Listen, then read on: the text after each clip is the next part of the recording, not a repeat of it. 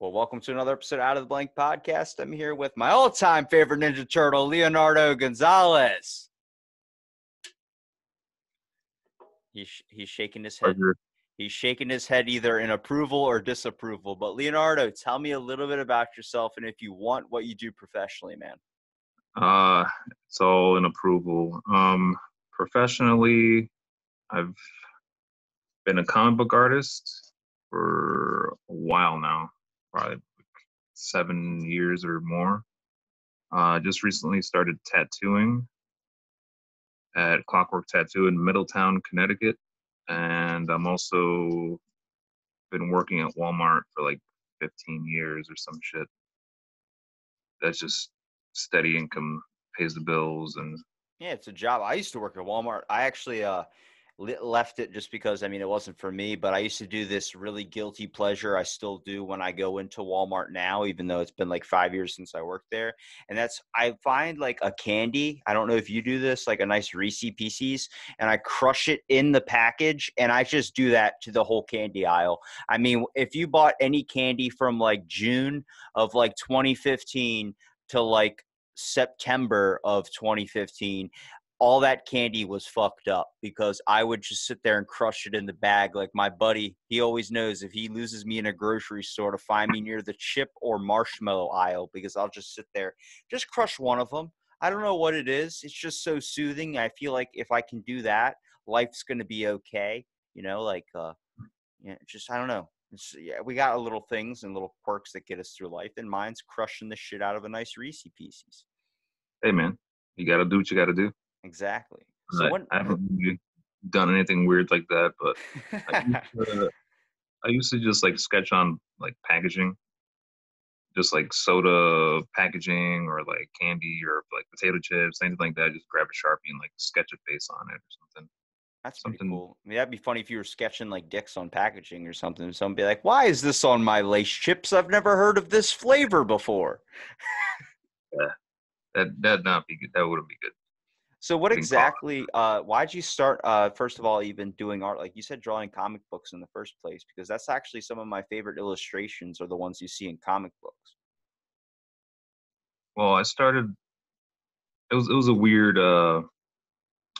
thing in high school. I wanted to be a comic book artist, and then I just kind of kept going to school and doing all this stuff, and the art thing kind of changed. The focus changed. It went from wanting to do comics to wanting to do fine art to then wanting to do illustration to then falling into comics again, and then now tattooing. So it just changes. What made I you don't know. want to go from drawing on a piece of paper to drawing on somebody's skin?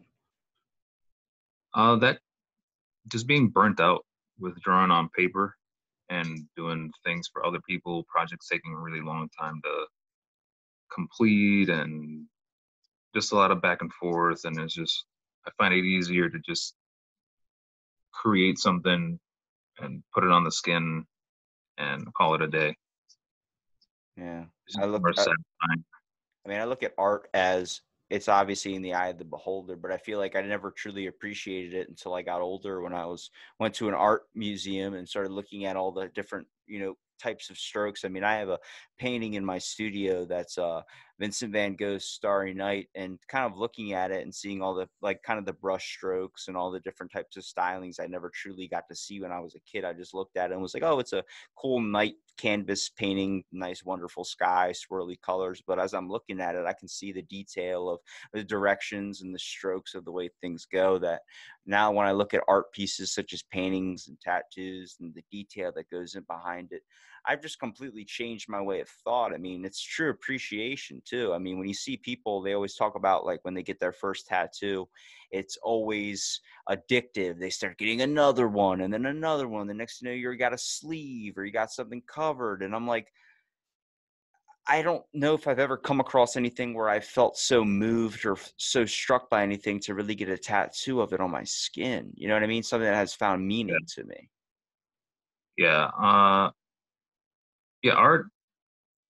Art is something I look at various different types of art: comic art, tattoo art, abstract art. Like it's all over the place. sculpture, anything really gets me going. Um, as far as like tattoo stuff goes, um, I ended up getting my first tattoo, I think, a couple of years ago, and it was, and I since I got that one, I understand why people get addicted to it. Just the pain, and if it's a tattoo that's meant to symbolize something or anything like that, that pain is just almost like therapy in a way. Yeah. Where do And you it kind of where helps do you well, you. where do you come up with a lot of your inspiration for your art too? Because like looking through your Instagram profile, I mean, you have what type of style would you call that? It's not like traditional Japanese style. It's not traditional like anime or anything. It's more of like a um, I don't know what I would say. There's a type of like 90s kind of weird abstract punk art that my uncle does a tattoo styling of, like, you know, giant hot rods with like these guys hanging out of them, like kind of a little bit more like I don't know what that style is called, but you have like this cool, like, I guess trippy style to it, a little bit of a psychedelic feature to it. Yeah, I don't know what the hell to call my style particularly. I try to keep it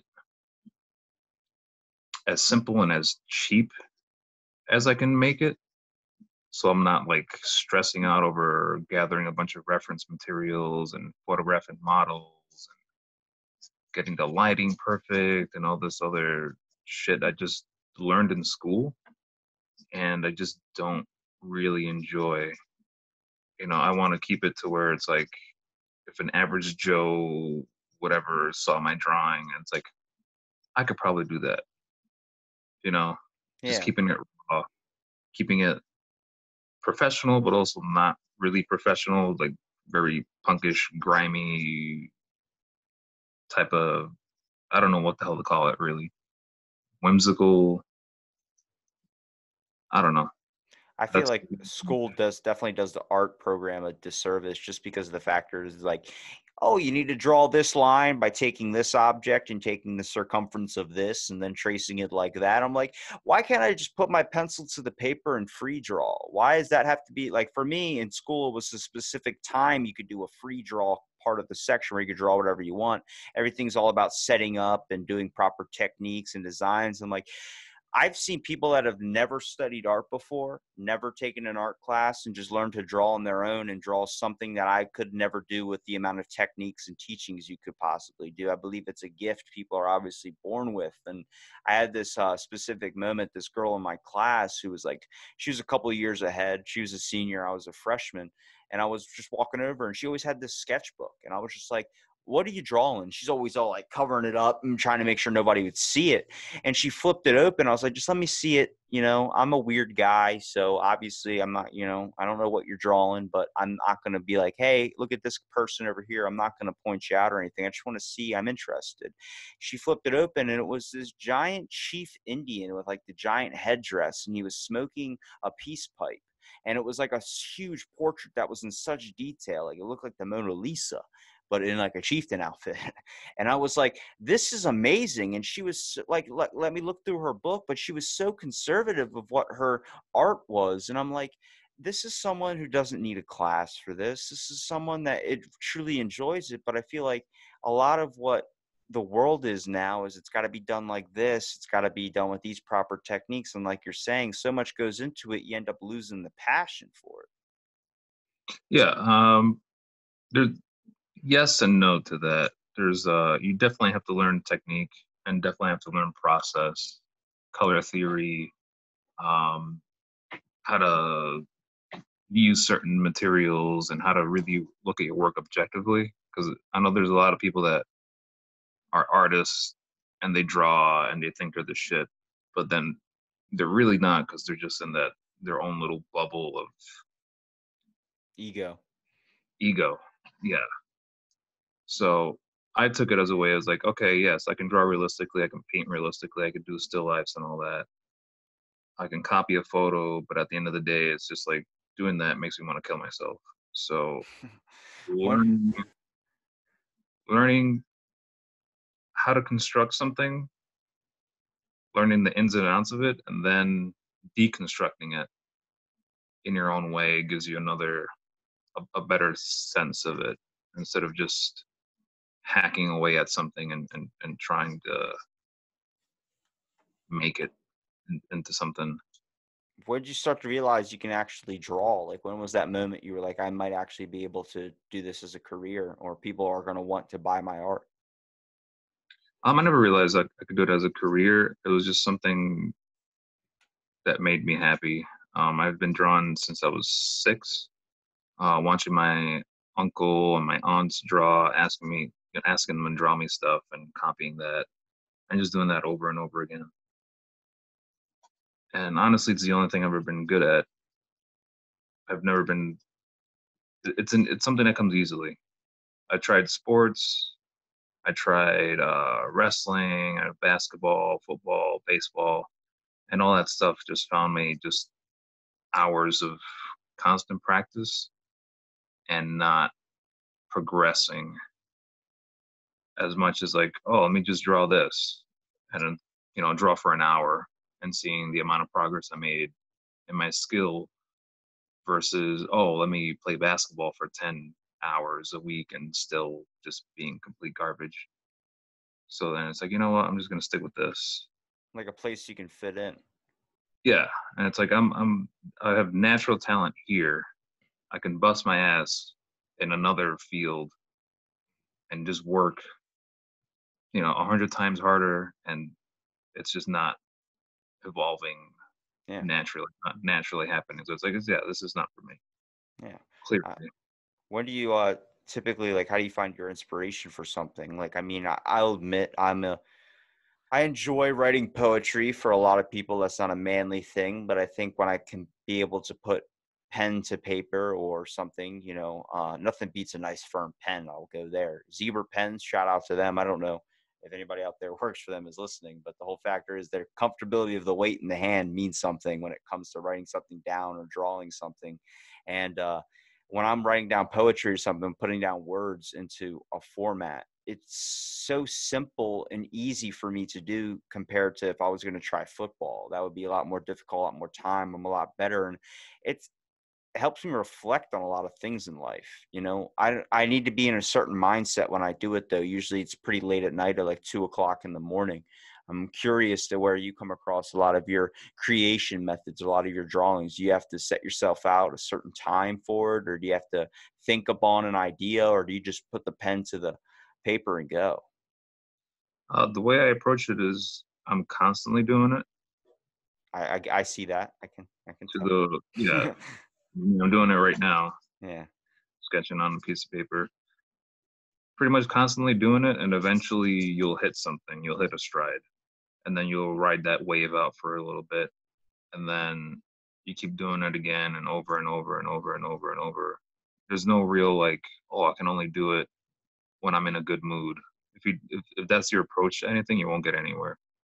Oh, I'm only gonna work out when I feel good. Oh, I'm only gonna, do this when the moon is full and the stars align. It's just you're not gonna get anywhere.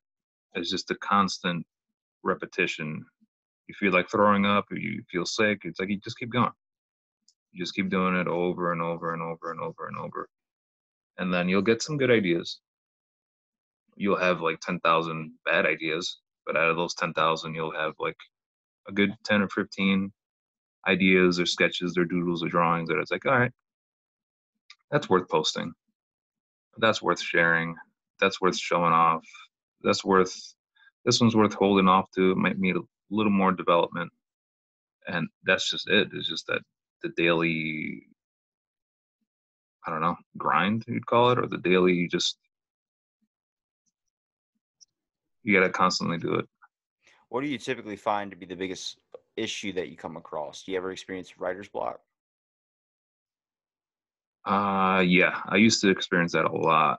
And that usually meant that eventually, after years of experiencing that over different time periods, it just meant that I had to take a break from drawing from my head or drawing things that I was comfortable with, stepping out of that and just trying something new. And I could equate it to like if you're working out with a certain weight set or something and you're just not seeing any progress.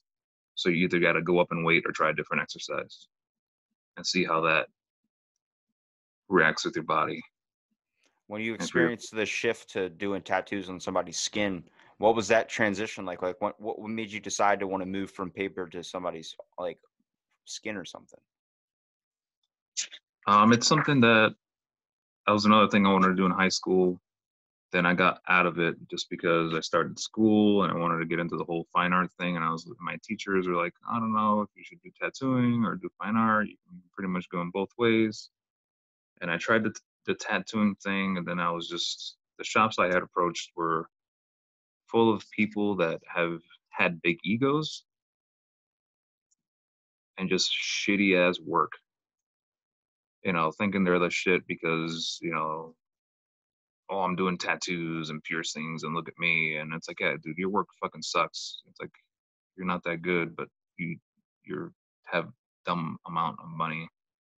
And I just got out of that whole thing. And then the drama that goes into that whole fucking macho bullshit that's associated with that too. Yeah, it's pretty rough down here. We have a lot of people that are starting to make their own tattoos, like out of their house or something, and they think they're the shit, and they start going Yeah, off. And it's cool if you give a couple tattoos, but they're nothing that you would see that someone would actually go and pay high dollar for. I mean, it's hard to when we come to a creative skill like this, it's all just a giant competition. It's the same thing with podcasting. Everybody wants to bring their stuff up on top and be better than somebody else. And I'm like, just do what you fucking love and let your work show for itself. Like if you put in the hustle, you put in whatever grind, you put in whatever into whatever work you're creating, it's going to show for it and people are going to see that. You sit there and brag about everything that's going on for you and everything that you do and how amazing and talented you are when, from another person's perspective, it's not. It doesn't do anything for you. It actually just makes you inflate your own ego. And I think that's unneeded. yeah, it's all it is. It's just you take that energy and put it into something productive.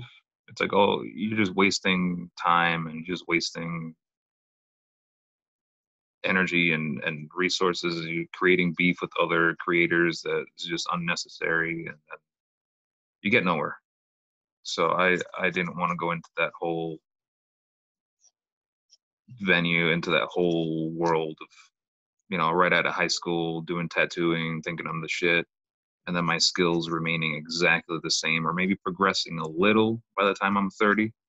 That's just something I didn't want. And it's like, maybe I can fall back on this later or maybe whatever. I don't really feel comfortable working on people's skin and dealing with, you know, fluids and all that. It's like, you know what? Fuck it. I'm just gonna go into fine arts and I'm gonna go into comics and see what that holds. And that was that. And then I just came back full circle again to the tattooing just because I just felt bored and tired of where I was and just stagnant of just working and with different projects, not getting paid what I should be getting paid, and then working on projects that never would get printed or made or Yeah. created. It's like, Like all a, right, like a severe waste of time when something doesn't get yeah, picked up or something. yeah. It's like, oh, okay, cool. I just worked on this title for 4 months, and the client's not going to publish it. So now I have nothing to show off for those 4 months. Okay, and I have some money that I had to use because rent and bills, and you got to fucking live. So I just got fed up with that whole cycle of And stuff. it's easier probably to get money from a tattoo because you tattoo on somebody's skin, it's immediate. It's like immediate payout. You know what I mean? But Yeah, when you're trying to do a process like a work of art or a comic book or something, it's got to go through months of, I guess, development and all these other types of things. And that's just at the hopes that it's going to get published. I mean, that's got to suck. I mean, how amazing it's got to be to first of all get your work in a comic book or get something published under a certain comic book artist. I mean, I'm always fascinated with how they are able to create these designs. I mean, when I was a kid, at my elementary school, they had these books that taught religion through comic book art. and like they taught things like Greek mythology, all these other stories and stuff, and it was so fucking fascinating to me that this was being able to get made, is where I found the fascination with that. But like, it's hard to do something like this and get paid for it because anybody considers themselves an artist. I mean, the fact is, I look at, there's a lot of art, and obviously it means different things to everybody, comparing on what interpretation you want to make it. I don't know about the whole banana and duct tape onto a wall as being art, when I can see people put in so many hours and so much hard work into a certain craft, and then somebody does something like that. It does seem a little bit lazy, but I Yeah. mean, art is, I guess, in the eye of the beholder. Yeah, it might seem a bit lazy. I don't really judge it. I just think it's hilarious. It's like, that's funny. It's like, sure, take them for all their money. They were, fuck them. You want to pay for a banana on the fucking wall? I was like, fuck it, whatever. Yeah, $30 million for a banana Yeah, on the wall. good for you. I wish I thought of that. That's genius. That's, How but much could I get paid for sticking a fork in a toaster? yeah, it's all how you analyze it and how you break it down, I guess, and how you sell it. It's all about figuring out a way to sell it to someone.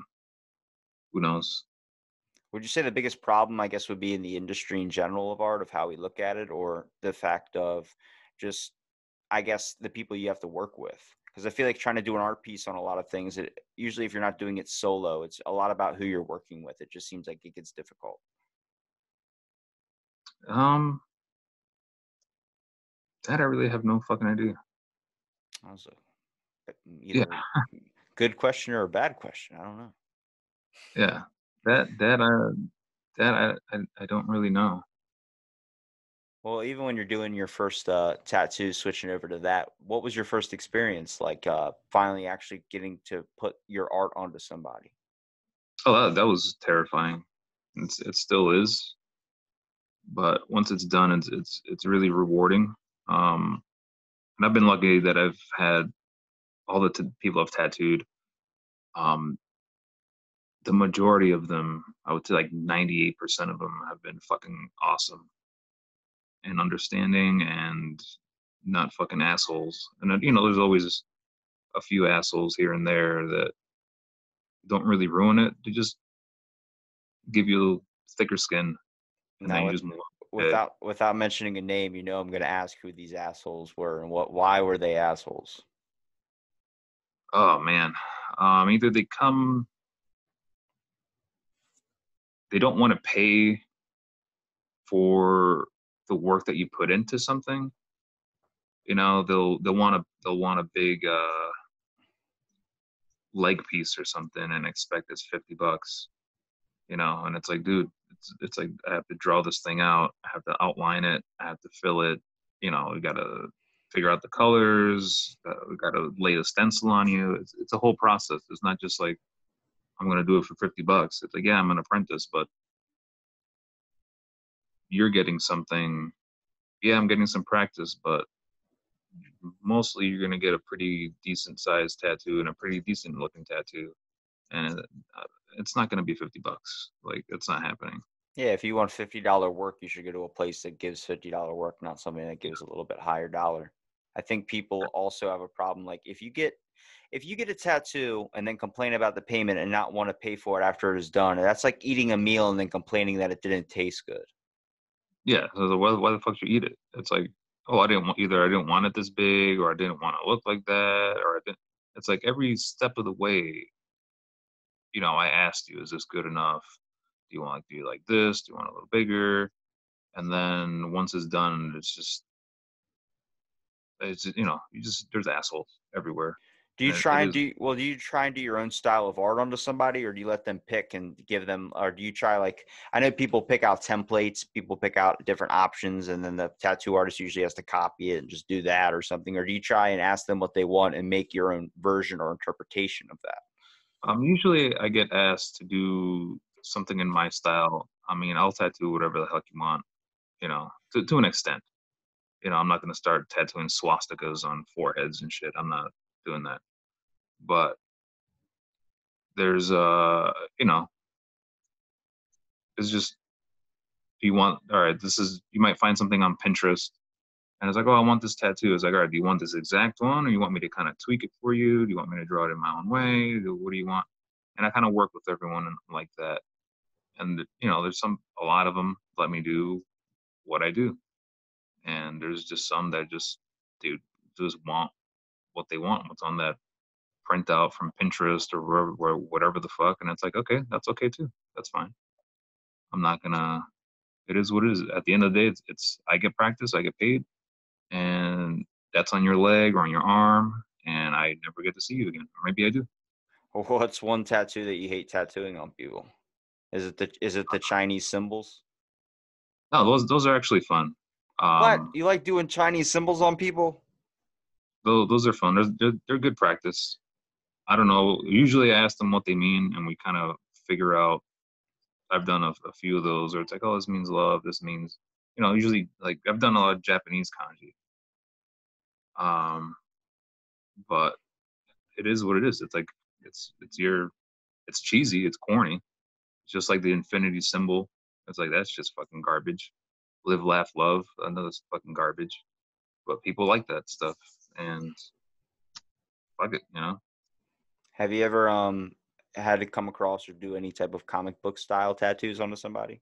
Like, I mean, I know pop culture and all these types of things are very, very popular in tattoo industries. Like, people want to get Pickle Rick, or they want to get Rick and Morty, or they want to get Pokemon or something on their arm, Yeah, especially kids these days. yeah. I've done a few of those. Those are fun, and that's the kind of stuff I like doing. It's like, all right, cool. You want a Pokemon? Fucking awesome. Let's go. Well, who's your You favorite Pokemon? Oh man, I've got Squirtle and Bulbasaur. You would pick. Okay, who would you pick if you were going to pick a starter, though? Oh, that's a tough one. I always pick Squirtle. All right.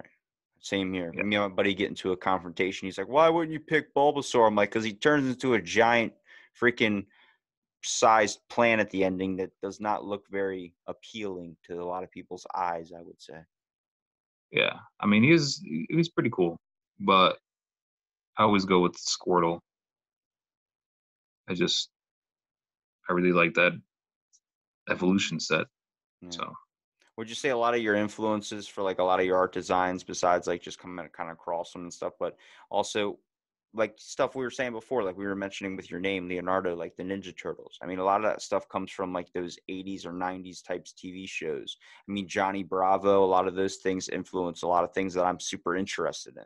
I mean, you'll find that with older generations, obviously, it seems like people that are in their 30s or 40s right now are more interested in stuff that having to do with like American flags or being kind of, not would say redneckish, but more of like manly type things, if we want to consider guns and eagles and all these other type things. And then, oh, you're describing Chad culture, yeah, the Chads. Yeah. Um, I don't know. I just always liked cartoons, coloring books, shit like that. I've never I've never been super. I don't know. I don't want to get fucking into well, it some. makes it easier and relatable to do something you're interested in, right? If you're sitting down and doing a tattoo, if I asked you to give me a tattoo of Squirtle, you're going to have a lot more fun than if I asked you to give me a tattoo of like, uh, I don't know, a fruit or something, unless you did it in a cool way or Yeah, whatever. If I, yeah. You always got to find your approach to something. Um, you can't just immediately go. It's like, oh, I kind of want to fucking do this. This doesn't appeal to me. I'm not gonna fucking do this. You always have to find your twist on it, your way to approach something. You can't immediately just block it off, because then no one's gonna have fun. The client's not gonna have fun. You're not gonna make money. You're not gonna get a portfolio piece. You're not gonna get better at what you do. So you remain open as much as you can. Like there was a joke that one of my friends he wanted to get Trump tattooed on him, and I was like, fuck it, I don't care. Like I don't give a shit. I'll tattoo the word Trump on you. That's fine. I I always don't look care. at, because talking through a few people that are in the tattoo industry, and they talk about kind of the way of the old style of thinking when it comes to tattoo artists. A lot of older guys that really aren't they've been doing it for so many years and they kind of have this highbrow look at things, especially when newer people are trying to enter the industry. Coming from a couple girl tattoo artist perspectives that have had a hard time getting a job there because of the way those guys type think. I look at it like if I had the ability to be a tattoo artist or I had the ability to draw, I think one of the most important things not only is working in an amazing environment, which is probably got to be difficult to find. I mean, it's like that with any job, but also the communication aspect you get with your clients. I mean, you're like a bartender. You're not only listening to somebody's stories and having conversations, but you're, I guess, engaging in something that's pretty intimate. I mean, you're giving them basically, an injection or a tattoo of an art on their leg or their arm or something. And, you want to be warmed up to the conversation. Do you want music? Do you not want music? Do you want to talk? Do you want to be silent? I mean, you've probably come across some stories or have some pretty good conversations with people that really kind of make the experience overall amazing. Yeah, no, definitely. There's people that, you just start talking and it'll go off into video games or go off into their family or their dog or whatever it is. And in many ways, it's therapeutic for me because I get to learn a little something and connect with my client. And then they also get to vent out and kind of relax and chill and just zen out and get tattooed, get their piece of art for whatever it is that they want to remember, or it could just be decorative. There's many different uses for a tattoo. Um, it's enjoyable. It's about providing a service and just being genuine. I don't like phoniness at Yeah. all. That phoniness, you can immediately read it. I don't have the qualities of, like a fucking waitress or something, or someone that works in customer service. Oh, how may I help you? Blah, blah, blah. It's like, That's it. that's not me. I get it. It's that I always talk about. I actually made a joke out of it. Was people that complain about wearing a mask. I'm like, why are you complaining about wearing a mask when you've worn one your whole entire life, basically? I mean, we walk around in public, we put on these false personas. We don't really try and truly be Yeah. ourselves. And I think as a tattoo artist, you see the vulnerable side of people. You get to see that realness of it because you can come in with this false confidence, this fake act, this fake perspective. And once that needle hits the skin and you start to feel that pain or something, you drop that guard, you become pretty vulnerable to people. I know Yeah. it's best to be real in a lot of situations. It's hard to get that. You see it with people that try superfood challenges like chili eating contests where they're crying on the ground and being really emotional is because of the fact they're in pain. It has to bring them to that state of mind. And I'm like, you come across so many people that don't want to be themselves, and I look at that like, you don't want to be yourself because you're not happy with who you are, but why don't you just learn to love your flaws? You know what I mean? I feel like we already are judged so much as a society that we don't even get to truly be ourselves. I mean, if I say something stupid in a podcast, it's fucking out there. I'm not going to hide it. you know Yeah. it's I feel like That, too much we boast in public and cry in private. yeah, that's the other thing. It's being afraid to have an opinion or say something, and then, months later, it'll come and bite you in the ass for, and it's like that's stupid. It's whatever. It is what it is. I With the people I work with, you know, getting tattooed, they start talking. If they don't start talking, they don't talk. And it's like I don't care. It can go either way. I'm still gonna try my best to give you a good product at the end, whether or not you come back or not, whether or not I want to work on you again or not.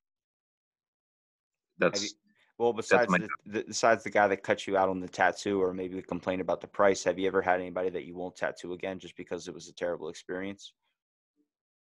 um I've had people who have tattooed that are a terrible experience, and once I get done tattooing them, it's like, oh, I don't want to tattoo them again. And then they'll hit me up on Messenger or Instagram, and then I'll schedule them again for another appointment, just because it just, one, I don't like to say no, and two, I like to experience just different types of things. I might have been tattooing you. You might have had a horrible day, and then you might have taken out on. It might have gone differently. Maybe the second time it'll be a little different. Maybe the third time it won't. I don't know. it's also money. Yeah. So yeah, it's a business. You're not there to just make friends. You're also there to make a living and provide a service. And it's got to be it's got to be good always. And I'm also it's not my studio. I'm representing Clockwork Tattoo, and I have there's a certain obligation you have. You can't just shit on customers just because you don't feel like doing something, just because this piece doesn't appeal to your ego. It's like, all right, they're in here, you do the service, you get them out the door, and hopefully they come back. Yeah, plus it brings in more clientele when they're showing off your tattoo. It's a representation not only of your business, but you as a person, you as an artist.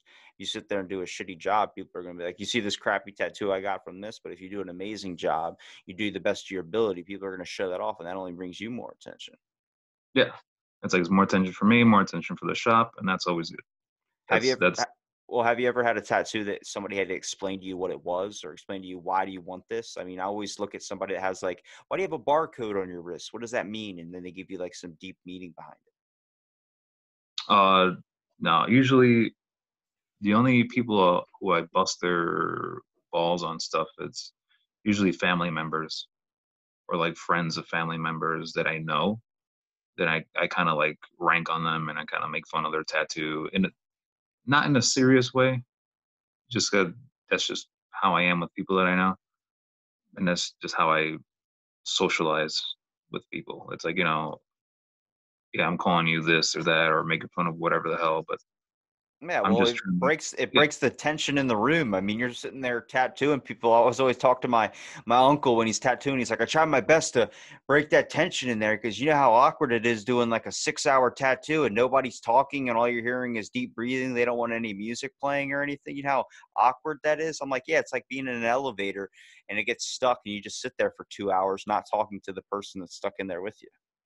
yeah, yeah. That's rough, but you always find a way, a little joke, a little this, a little that, you know, something meaningful, something that's I don't know. As soon as I hear the weather conversation coming, it's like, oh fuck this, I'm shutting off. I'm not responding. Yeah. I don't fucking care about the weather. It's like, yeah, okay, yeah, the fucking sun is out. What the hell you want from me? Well, shit, dude, it's an autopilot answer. It's the same thing I hate too You when know? I'm walking into a store or something and somebody immediately goes, "Hey, how's it going?" and they keep on walking. I'm like, that I'm not even going to respond to that. You're not even listening. You're just saying something just to say something. Like it's a normal thing to do. It's these autopilot responses we give off. Yeah, it's too robotic, and it's like when it gets to that, it's like I don't want to talk to you. If I'm talking, I rarely don't talk, but if I am talking, it's usually something. All right, I'm talking for a reason. I'm not talking just to fucking hear your face sounds. I don't care. Your face sounds. Well, I mean, it means down to a point, dude, and I think it's pretty important, like getting your art there, not only with tattoos as well, but the way that social media is kind of went. I mean, your Instagram, for instance, you got a lot of people that follow you, a lot of people that enjoy your art. I mean, that's got to be an amazing feeling when you put up a work and you get to see people respond to it in such a positive way. Yeah, no, that's fun. Where all those followers came from, I have no idea. When I started, I had maybe a few hundred, and that was a struggle. And then it just took off. I don't even, I still don't know what to even do with that, but it's awesome. It definitely feels good. It definitely feels like I'm doing something right, and that's all I can really do. Just keep doing what I'm doing. Yeah, I mean, I guess working. it works, dude. I came across it and I was looking at it, and I think I came across the. I think, oh man, I can't remember if it was the fly one. No, that was your logo. I came across there. You got to explain this picture. So it's you said it's a punk mermaid. The Punk Mermaid, was that the green one? The Yeah. one with the green? Yeah, yeah, yeah. Where the hell did you get that inspiration from? That I was listening to the Misfits while drawing my mermaids, and I usually get stuck on like an album for a while. Like I'll just sit with it for a while and just keep listening to it over and over and over and over and over. And it was the where's the shit? And I can never remember the song names or the album name ever for any fucking band. Let's see. Static Age. That was the one from '96, the Misfits. And I just been playing that album over and over again. And then I don't know, just came up with that version of that mermaid through that. And Just again, it's not influenced by them, but it's just the constant repetition of drawing on drawing and drawing and drawing and drawing. You know, you draw one and it's like, oh, this is shit. You draw another one, oh, this is a little better. You draw this one, oh, I can take elements from this one, the third one, and the fourth one, and maybe combine them into something a little different. And it's like, okay, that one really works. And then that's the approach that I take. any particular albums you get stuck on, like you just listen to, besides maybe one that you just get recently over and over and over again, but anyone that you kind of fall back to, maybe something that helped you in the past or something? Like for me, if I listen to Green Day, it reminds me all the times I was a kid during those teenage angst years, or you're singing in the closet or something. Wake me up when September ends, something like that. Like, is there anything in particular? It's a good album. Um, I'd have to say, I think three of the albums I listened to the most: Master of Puppets, the Metallica. What was the other one? Master of Puppets, Megadeth, Rust in Peace. There's Venus Doom by him, and some other, the White Stripes. I can listen to the fucking White Stripes all day. You like the Just song Doorbell? just the yeah, just I don't know. It's just the drumming. I just really focused on the drumming and just My it, parents are DJs, and they're also radio broadcasters, so I had a wide variety of music growing up. And I remember when I discovered the White Stripes, and I was listening to Doorbell, and my dad just walks by. Like, it was the time when we only had one computer in the house, so it was sitting in the middle of the family room. So you're basically bugging the shit out of everybody. He just walks by, he goes, yeah. "Is that the fucking White Stripes?" I'm like, "I'm thinking about the doorbell when you're going to ring it." He's like, "No freaking way, this is happening right now." Yeah, it's fucking good. You know, some songs just get stuck with you, and some albums get stuck with you over and over again. It's And the it's same. not even. Well, I I say don't know. it's the same thing with me and Kiss. My first comic book I ever read was a Kiss comic book. My dad's a giant Kiss fan, so he had the giant book that was made. Their ink was made with at least the first 100 copies were made with the band's blood. What Um, the so my dad got heck? that comic book, Kiss Meets the Phantom at the Park, and just went off on it and showed me it. And I'm like, "Well, who is this band?" He's like, "You don't know who Kiss is?" I'm like, "No." And I mean, this is my dad's. Like my dad was in a Kiss tribute band. So he dressed up as Peter Criss and went on stage, and that's how I knew my dad as the Catman. So him not giving me that information until I was like 10 years old was him letting the world down that his son didn't know who Kiss was. So it was very interesting for me to be able to see that. I mean, he got a tattoo on the radio. So he's sitting there in a live broadcast, and this is back when tattoos took fucking forever, not as fast as they were today. But he has the Kiss, where all their heads are in a circle, and they're all doing. That's I think the Rock and Roll All Night or the Greatest Hits cover, and he has that right on his arm. And he talked about getting it on the radio, like trying not to say the F word on live broadcasting because of him getting basically injected. Like, "Oh, this coming up, you're listening to holy," like, he's like doing that Yeah, type of thing. And I think that's amazing. That's why I think that's pretty interesting that, yeah, you're listening to a work of art, you can pull an inspiration from it. Cause like the same thing, when I see a static TV, I immediately thought of the name for my podcast, like out of the blank, just that static. I don't know. It's just yeah, because you don't know where it can go. You don't know what's going to come on next. yeah. I don't even think, does that even still happen? They called it snow back in the day, but I'm pretty sure it doesn't happen unless your whole service goes out. But if you have Yeah. MediaCom, it's shit, and it goes out a lot. Oh man. But, I really appreciate you at least coming out and doing the podcast, man. I think your artwork's amazing.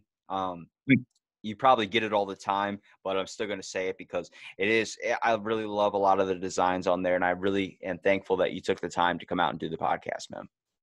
No, oh, you're welcome. Thank you. I mean, I'm thankful that you reached out and wanted to have me on here. It's fun. Now, is I there mean, it anything may sound besides? like I'm. Well, is there anything besides Master of Puppets you want to plug, like your Instagram page? I wish I knew the name of my Instagram page. Do you want me to read it off? I'll link it down there too, but I'm gonna read it off. It's gonna be Yeah, LAGONZART. So Lagon's Art. yeah, Laganza. That's usually what I go by. That was just like a joke my buddy came up with. He was just like, come up with that, and then people won't know what the hell it is. I was like, all right, cool, I'm fuck it. gonna I'm gonna have to commission you for a sloth eating a Pop Tart. Sloth eating a That's two of my favorite things. Either that or a hot pot. No, a sloth eating a taquito. Yeah. sloth eating a taquito. Sounds like a plan. It's my spirit animal. What's your spirit animal? My spirit animal. It would have to be a turtle. Um, it's a weird story thing. I was going through a period of just like months of having these weird nightmares where I'd have a baby turtle that would be starving to death because I would forget to feed it. It's a fucking horrible fucking thing every fucking night. And then I ended up stealing a turtle from the mall pet store, which is a fucking shitty ass pet store anyway. Fuck that pet store. Fuck the mall. And then that's when those nightmares stopped. So then I figured it's like, oh, I guess That's that's your my spirit. that's your spirit animal. Yeah. Stole Yeah. how much trouble would I get in if I stole a sloth? Probably a lot. Um, They live to be like 40 something years old. yeah, I know the care is definitely not the easiest. It can't be. No, they literally move so slow that algae grows on their fur. Yeah, you'd have to replicate their environment. Why does life have to be so damn difficult? Can't I just own a sloth and then that's it? Yeah, I mean, I wanted an alligator, but clearly, Have you been to Florida? yeah, yeah, And you still want an alligator? pretty scary. Yeah, I watched a video of a dude on a motorcycle hit an alligator like a speed bump and fly right over the handlebars. I did laugh, but that's a fucking dinosaur. yeah, that thing will fucking kill you. That's not even that shit is scary. Like thinking about it, and it's like, oh yeah, it'd be cool to have, but actually owning one, like a fucking tiger or a lion or something, that's just nuts, man. I was listening to these 911 calls on YouTube. Sometimes I just finding different inspiration, listening to scary stories and shit like that, just to keep my brain busy while I draw. And listening to the 911 call when that chimp ripped off that lady's face Oh, Jesus. years ago, and it's like, yeah, this is not my channel. I'm not watching this ever again or listening to this. It was just scary. You I, just, I heard one 911 call where a guy pushed this girl down a flight of stairs and he said it was an accident. oh And like you God. could hear in the 911 call how the woman was asking him questions like, just send the cops. Why are you waiting? And she's like, they already are dispatched. I'm just being on the phone and trying to figure out the situation. And he's like, she just fell down the stairs. And then later he like I guess she twisted it around and he admitted to doing it himself. And yeah, that was some scary shit. I was wondering like, because my buddy is a dispatcher for the police and she does a few things when it comes to weird calls that she handles. And I was wondering how to get in that, and she was like, "You could never handle it." She goes, "Because the amount of shit you would hear, you can't be having conversations all the time with these people." I'm like, "Oh, that's like the worst thing is once you get me on the phone, I just start going." Yeah, no, there's the one that played before that monkey one was this lady. took her daughters to some random ass house in the middle of nowhere and fucking stabbed them. And then she was on the phone with the dispatcher. It's like, yeah, I just stabbed my kids. Can you guys send the police? And it's like, what the fuck? This is, I can't, there's no way I could do that job. There's no way I could do dispatching. There's no way I could be a police officer. There's no way. The craziest It's, story I think I've ever heard from like a paramedic was I had a long time ago, Josh Huggins. This guy's a paramedic. He's like, the worst call I've ever been on was a knife stabbing. And they get there and he's an EMT and it wasn't a knife that stabbed him, but the way the dispatcher described it was a knife wound. The dude got stabbed with a fucking samurai sword. oh my God. Like went all the way through and out the other side. He's like, that's not a fucking knife wound. That is a samurai sword wound. That's a whole nother code that gets put in the book. And I'm like, that would be the mistake I make. Someone's like, I am having a fire, or there's a fire. And I'm like, okay, it's a small house fire. Next thing you know, it's like an apartment complex that's burning down and Adam Sandler's throwing cats out windows. Yeah, it's a rough job, man. It takes a special person to do that. I don't know how that lady just didn't break down, but it's just scary listening to the person that committed the crime just calm as day or flip out and completely change as if something else had possessed them and done the killing or the stabbing. Or it's scary. Well, I'm uh, glad we could wrap up the podcast with death and murder. yeah, Thank you for listening to this episode of Out of the Blank podcast, and stay tuned for our next episode where we're going to talk not only about death and murder, but also what it takes to make a nice souffle. ooh.